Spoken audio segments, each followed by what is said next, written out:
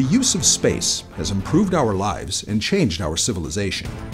Security, communications, education, environmental awareness, and much more have been strengthened since the dawn of the space age. The exploration of space continues, and we have taken the first steps toward understanding the cosmos and living away from the Earth. We stand on the verge of a new and revolutionary era. Space is our future. Space is important for a few different reasons. It is the frontier that we have yet to cross. I think space is a natural extension of who we are as humans. Access to space is important because humans have an innate need to explore. Space is our new frontier. We live on one planet, which is a closed system with limited resources, limited developmental potential. And once we use all that, it's all going to be gone. Access to space is important for humanity to grow the civilization. It's an extremely critical tool that we need to develop in the future in order to protect our civilization. It's important to anyone with a desire to explore and to our sustainability. It is a place that's unique insofar as it gives people perspective. There's always that horizon out there that exists, and for us in this day and age right now, it's space. Space is really the truest, largest frontier. The amount of knowledge we have to gain from going there is infinite. There's so many exciting things going on in space right now. The Lynx vehicle in the very near future, Elon Musk wanting to bring humans up to space, the Dream Chaser from Sierra Nevada. It's all incredibly exciting. It's just a stepping stone, and it's only going to get better. We've been hearing for many years that space exploration is too expensive, or it's too dangerous, or it's not important, and that's not true. It's extremely important, and the private sector is proving today that independent space programs are viable. Almost every map you ever look at has a country's outlines on it. When you look down at planet Earth and see no political boundaries, if I could take a world leader from every country on one orbit, the world would be a better place. Space is inherently a human thing. Any of us can look up at the sky and wonder what it is that's out there and how can we work together to get there. The technological benefits of space exploration cannot be calculated or overstated. I think the next few years are really going to be a watershed moment. There are all sorts of tangible riches out there for harvesting. There's so much to do. There's a big place out there. We can't afford to stop, because I think if we stop for any reason, we won't get started again. A vigorous space program unites the people of Earth to dream large and to do great things and to adventure into the unknown.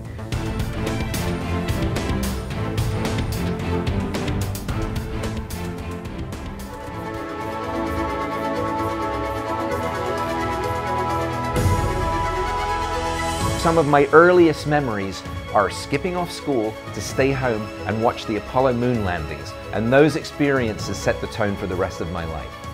I think I really got excited about the Kepler mission, and I thought it was so interesting how they actually found planets so far away from Earth.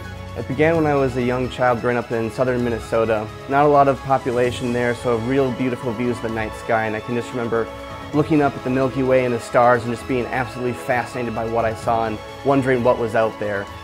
I was 5, 6 years old, and I saw people preparing to go to the moon and walking on the moon. It was life-changing.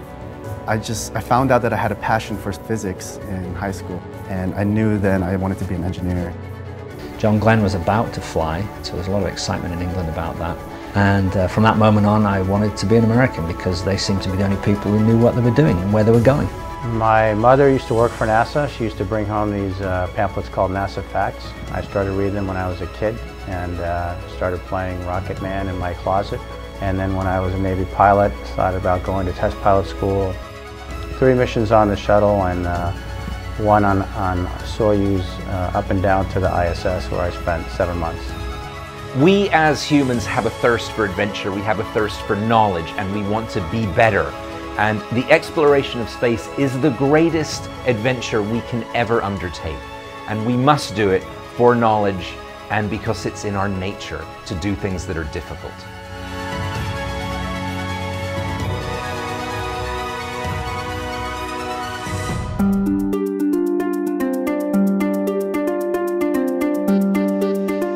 I think the next few years are really going to be a watershed moment, period, epoch in history for spaceflight. These commercial players will be able to afford access to space to people in a manner that is heretofore unforeseen and will really trigger, I think, a cascade of interest in traveling to space. I honestly see lunar development as well as habitats that are going to be evolving in space. I think incremental gains are very important. I think SpaceX is incredibly important towards that. They're now driving the commercial launch sector. We're going to take back the ability for America to fly our own rockets and our own payloads into space and not have to pay the Russians to do it and not have to fly on old technology. It's a different paradigm than what the traditional model has been, where the government will pay a contractor to supply something. It now needs to be more of a collaborative effort with the idea of what can we commercialize and what's going to have a society impact. I think just generally the most exciting thing that I see coming up is the commercial access to space so that it becomes more open source for everybody. We need, as a civilization and as a species, to move out into space, to understand how to live, survive, explore, harvest, and create the best opportunities for our civilization to flourish.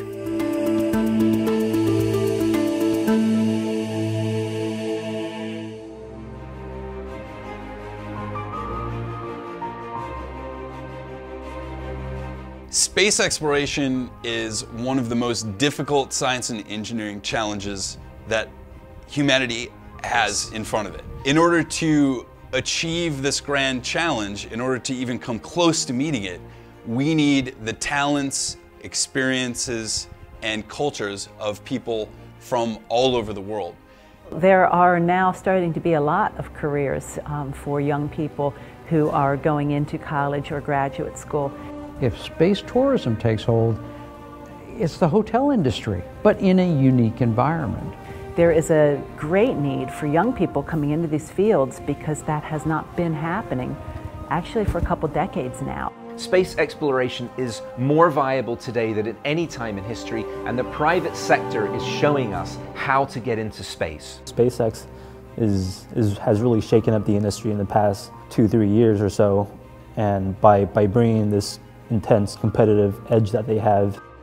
We need more scientists. We need more people who see science as an inherently vital part of our success as a species on this earth, of our ability to overcome any challenge that nature, that the universe might throw at us. I would encourage all young people who are interested in being part of this renaissance in space exploration to follow their hearts. There are all kinds of jobs that are going to be available in aerospace in the coming years, in the near future.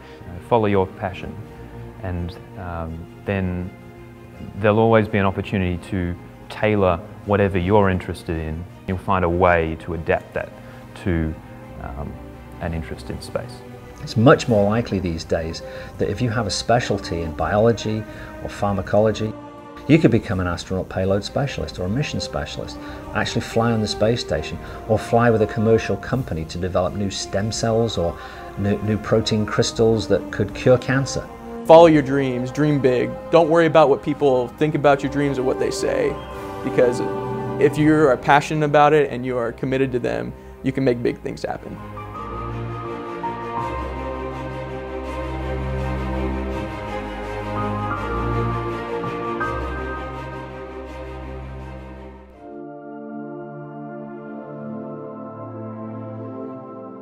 We will become a spacefaring species, and I don't just mean trips to the moon or sending robots to the asteroid belt. I mean actual civilizations on other planets and large asteroids, and perhaps even beyond our own solar system.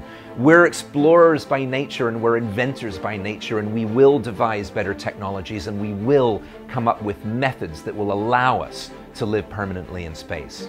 We should be able to make areas of space that are habitable space should become a destination and a place that is part of various industries that exist today on Earth. Going to space is satisfying a curiosity that fundamentally is just in our DNA. And I think of all the reasons, that's probably the best. We could actually achieve space colonization. We could actually achieve cities on the moon, space travel between planets. It could be there, given the opportunity. It's a mandate that we find a way to become an interplanetary species. I see that as the most important thing that we have to accomplish in space. It's in our nature to go further. We want to escape the confines of our planet and experience the wonders of the solar system. If by mid-century we are all out there in space and we have opened up the paradigm, we have changed the mindset that so many of us have here in this trapped cradle, if we can open that up and move out, and by mid-century have access to balanced resources, power and energy, and space like we need.